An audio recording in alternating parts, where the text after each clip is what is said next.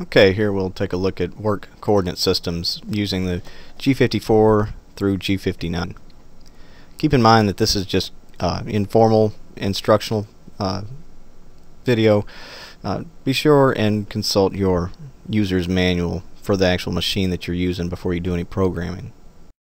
Alright, here's a typical setup using some strap clamps on the bed of a machine. I'm going to zoom out a little so you can see that a little bit better.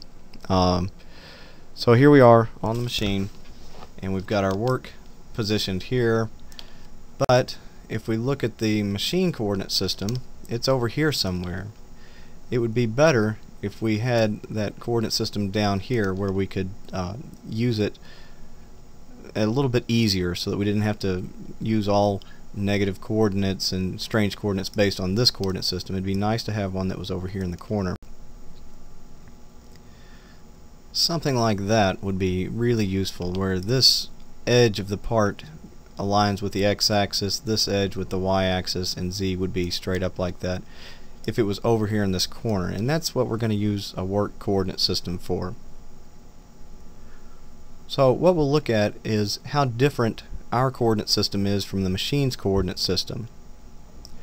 We'll measure the difference in the z, the difference in the x, and the difference in the y. So this is how different our coordinate system is from the machine's coordinate system. We need to know how far down, how far over, how far in or out.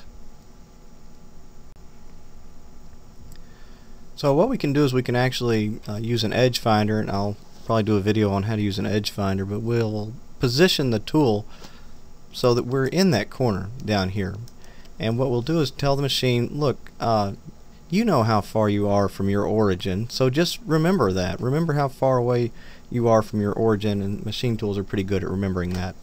So the actual distance in the z that our coordinate system is from the machine's coordinate system is 1.2879 inches, negative 1.2879. So ours is lower down, ours is to the left about 8 inches, and it's moved out in the machine's negative z direction, negative 9.12.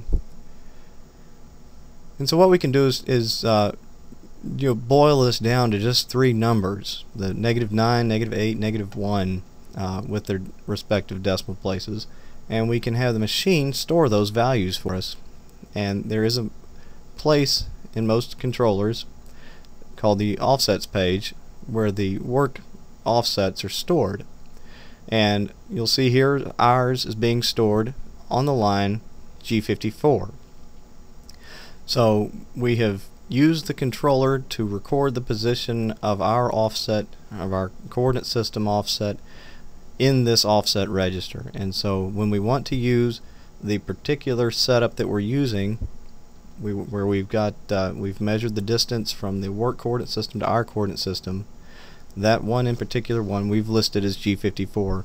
Now you might want to use this if you have a vise that's permanently attached to your table, or at least more or less permanently attached to the table. You can use the fixed jaw of the vise as the offset origin.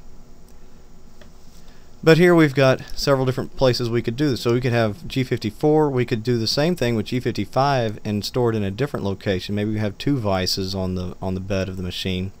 And we've got G56, 57, 58, 59, and then other machines will add some more, but these are the fairly common ones, G54 through G59. And the way we would call this in a code is just to call G54 before we start using any geometry. And then the machine will know to offset its origin by those values that are in that offset register, and basically just use the coordinate system that we picked on the table of the machine.